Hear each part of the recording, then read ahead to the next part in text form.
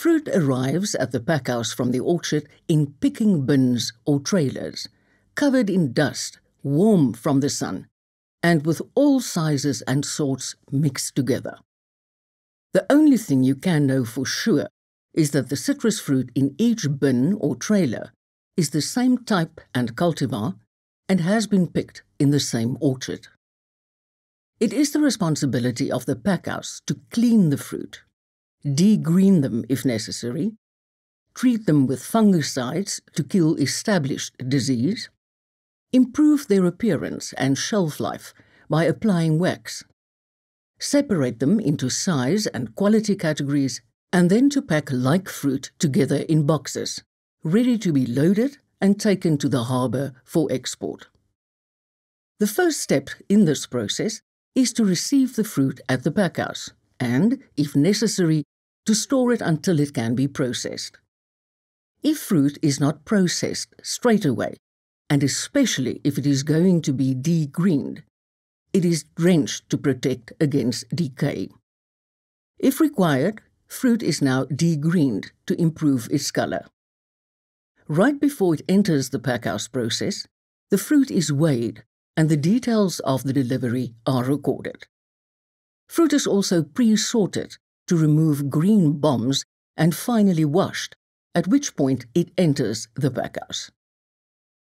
As we have mentioned, fruit is delivered to the packhouse in picking bins or in picking trailers. Bins can be stacked on the back of flatbed trucks or transported on specialized trailers attached to tractors. On arrival at the packhouse, bins are stacked in storage areas, where a first-in, first-out system is used to make sure that the fruit that was received first is processed first. Sometimes the packhouse is not that busy, and the fruit is processed right away. Trailers are simply unhitched from tractors and left to wait their turn, out of direct sunlight. If fruit must be stored for an extended period, such as over a weekend, it is best to store bins in cool, well-ventilated storage areas. Ventilation is important to prevent the development of rind defects.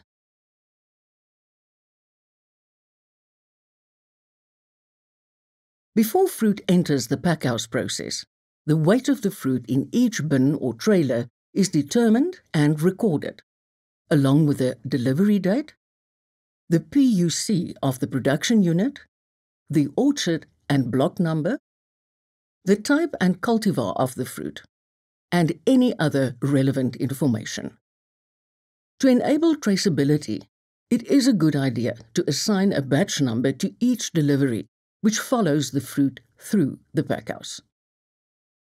The manner in which the fruit is weighed and the equipment that is used to do this varies between packhouses and depends on whether the fruit is in bins or trailers.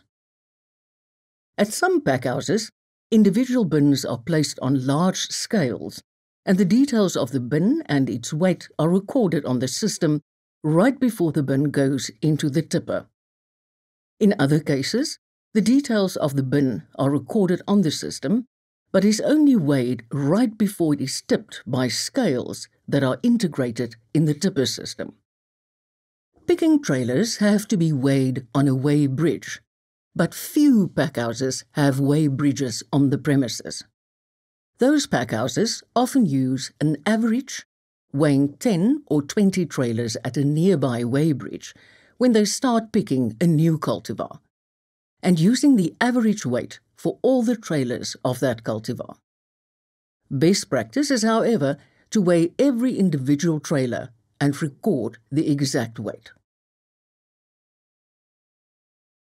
If the fruit is destined for a phytosanitary market, it has to be inspected at this point for false codling moth and fruit fly infestation. This inspection is part of the management system developed by CRI, aimed at eliminating the risk of FCM and fruit fly infestation of export fruit. For more details on these inspections, please watch the Citrus Academy audiovisual module on monitoring and inspection for phytosanitary markets.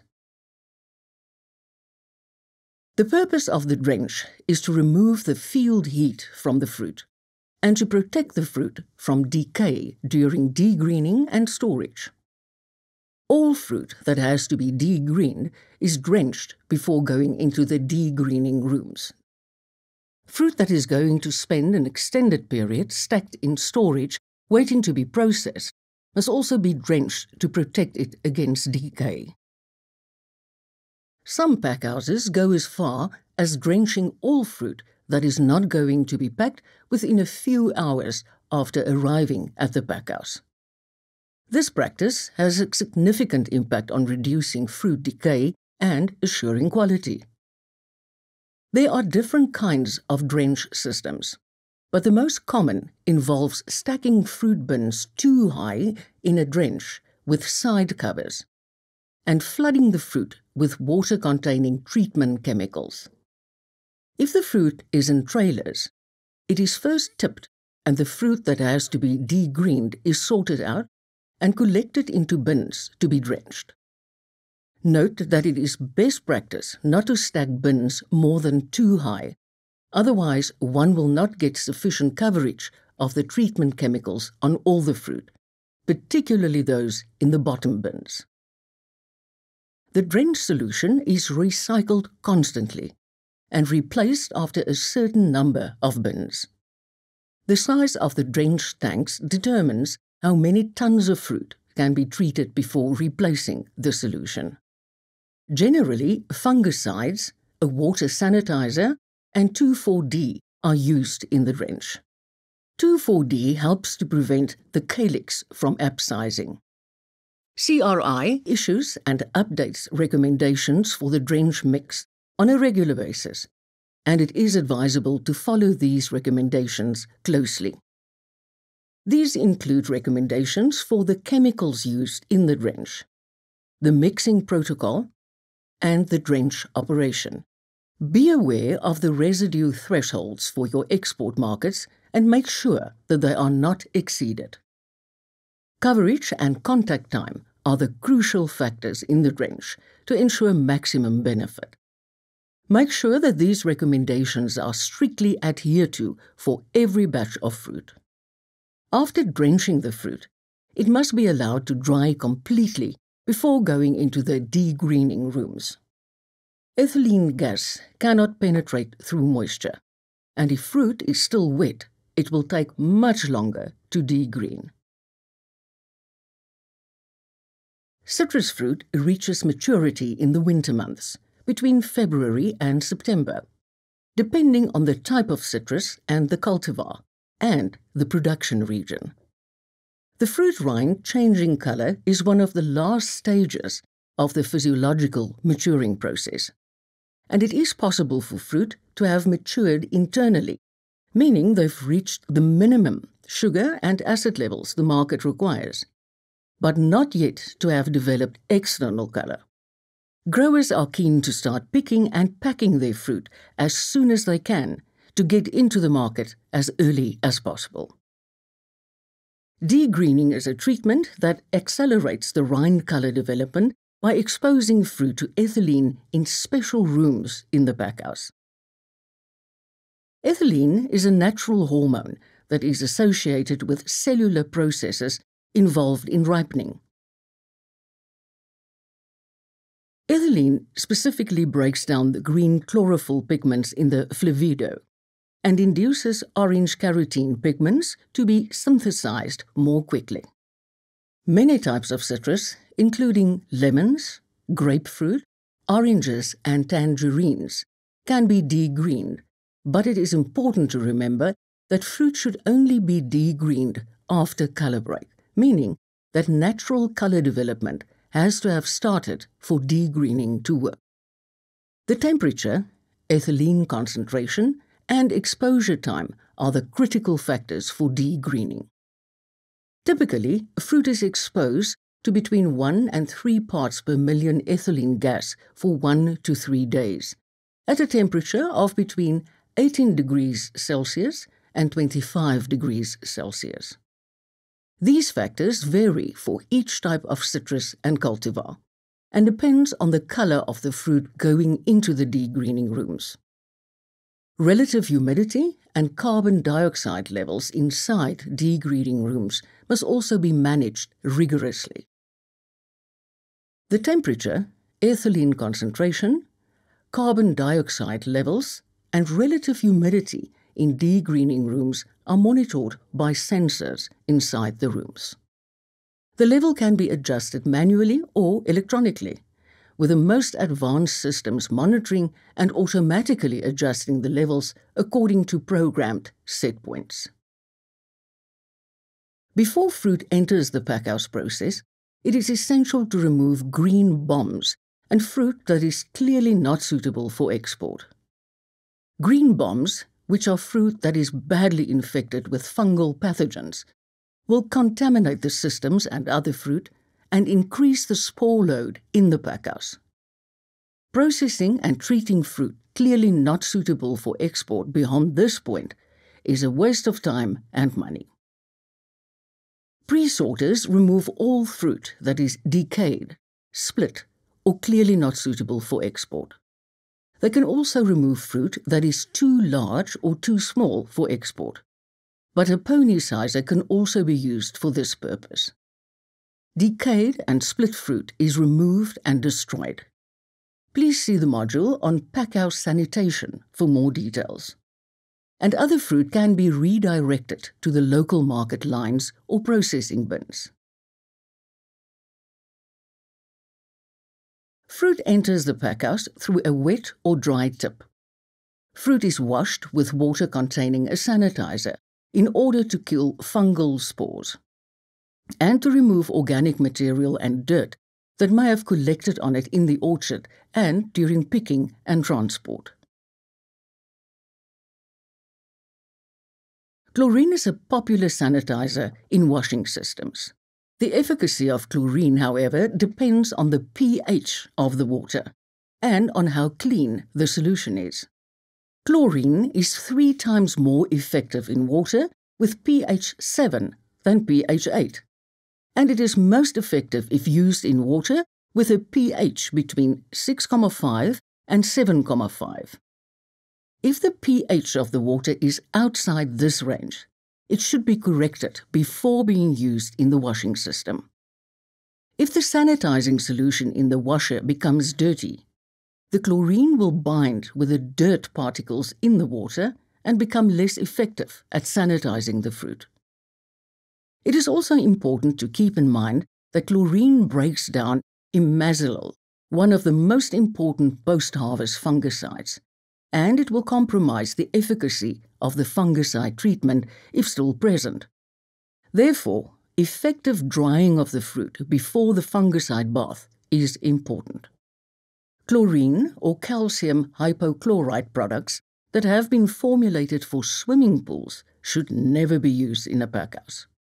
Chlorine is volatile, and the formulations meant for use in a packhouse quickly dissipate after doing its job and sanitizing the water. Swimming pool products are formulated so that the chlorine is released over a longer period to extend its sanitizing action. Such a formulation gives enough active concentration in clear swimming pool environments, but the active concentration at any given time is much too low for our application. Furthermore, swimming pool formulations contain UV stabilizers and flow agents, creating a risk of unwanted residues on fruit. Peracetic acid, or PAA, products are also used as sanitizers in washing systems and are becoming more popular. It is important to consult CRI recommendations and to follow the manufacturer's instructions closely for the correct concentration and application methods. Ozone is another sanitizer that is becoming more popular and is applied to washed fruit by specialized systems. When new sanitizing products come onto the market, they have to be registered under the National Regulator for Compulsory Specifications Act. As part of the registration, the efficacy, possible side effects, residues, and the effects of long-term use must be verified. These findings are available from the manufacturer, and CRI can be consulted to be sure the product is suitable for use in a citrus packhouse. Remember, CRI act in the interest of the citrus industry alone. Fruit enters the pack line through a dry and wet tip system. In a dry tip system, fruit is gently let out of the bins onto a conveyor. In a wet tip, the fruit is tipped into a bath or tank of water. The water is agitated using, for instance, water jets at one end so that the fruit moves through the bath. The fruit moves out of the bath on an elevator system and onto a conveyor.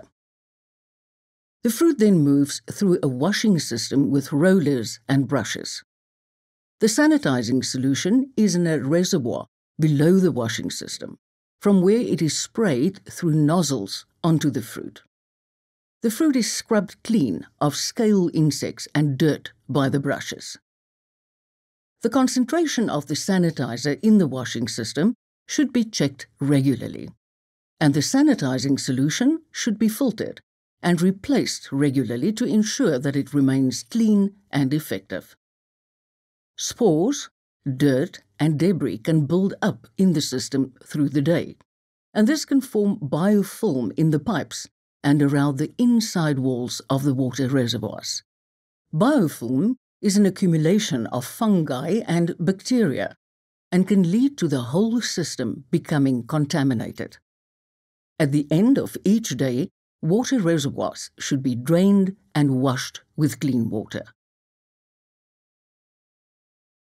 If we have followed protocols and best practice, at this point of the packhouse process, we will have fruit that is degreened, healthy, clean, and likely to be exported. In the next module, we look at how fruit is treated with fungicides and wax in preparation for being packed.